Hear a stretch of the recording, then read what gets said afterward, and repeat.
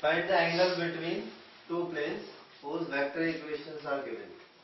तो जब प्लेन की वेक्टर इक्वेशन दी हुई है तो एंगल बिटवीन टू प्लेन्स का फॉर्मूला क्या होता है? cos theta n1 vector dot n2 और n1 n2 होते क्या है? नॉर्मल वेक्टर जो r वेक्टर साथ।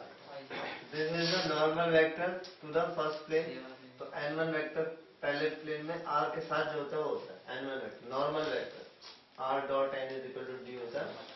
तो ये n1 वेक्टर है normal to the first plane is 2i plus 2j minus 3k and normal vector to the second plane is 3i minus 3j plus 5k.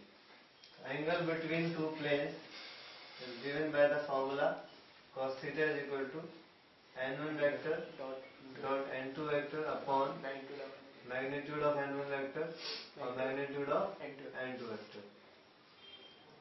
n1 2i plus 2j minus 3k dot 3i minus 3j plus 5k.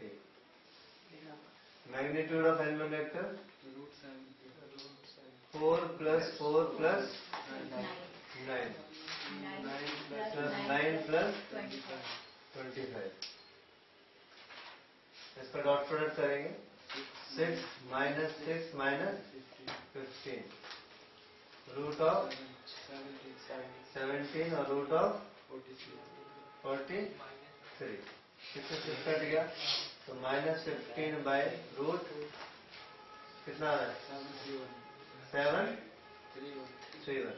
अब ये इसका कुछ root हो नहीं सकता mode minus हटा देगा तो cos थीटा की वैल्यू आ रही है 15 बाई रूट 731।